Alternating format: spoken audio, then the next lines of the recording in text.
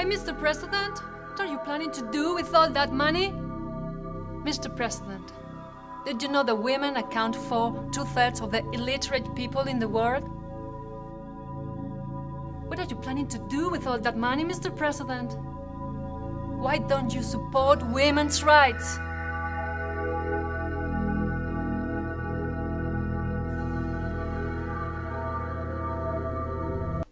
Mr. President.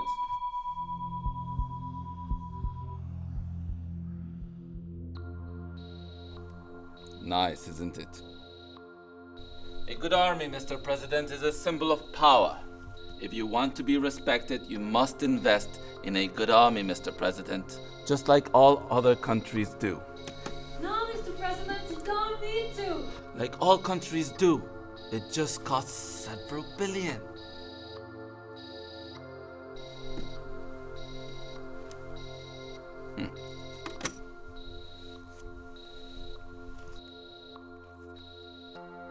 Respect, power, maybe even a little invasion.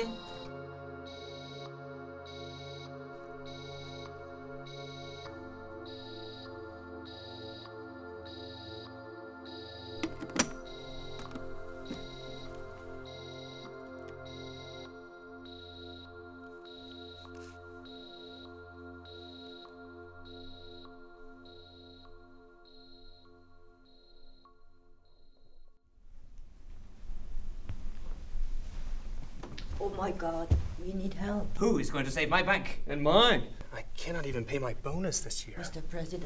President, you must help us. It's your duty. Yes, it's your duty. Otherwise you'll put the whole system in danger. Yes, the whole system. In danger.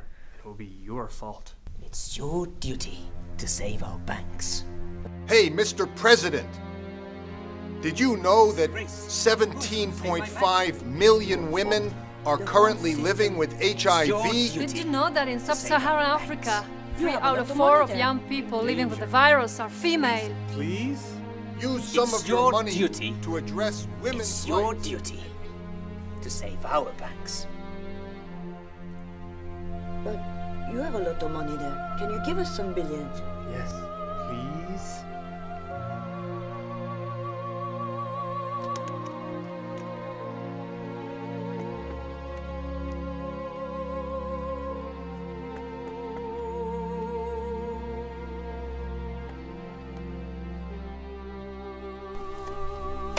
Thank you, Mr. President.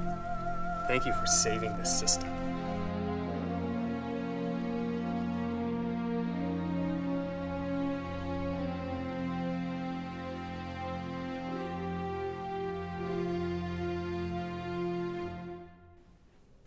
Mr. President, welcome in a world of fashion, entertainment, and glamour.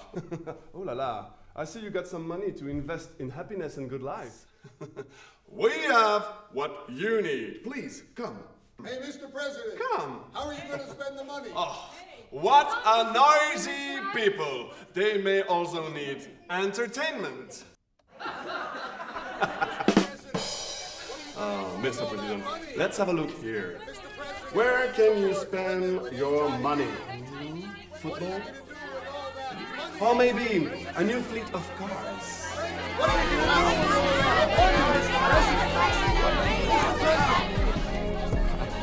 What about a new jet?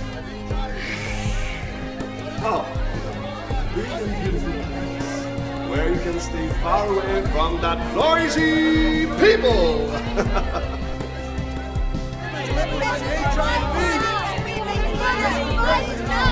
There's nothing wrong on it. Everyone uses the public money. It's free.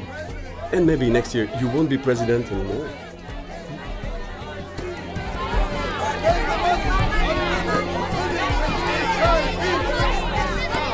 And maybe next year you won't be president anymore.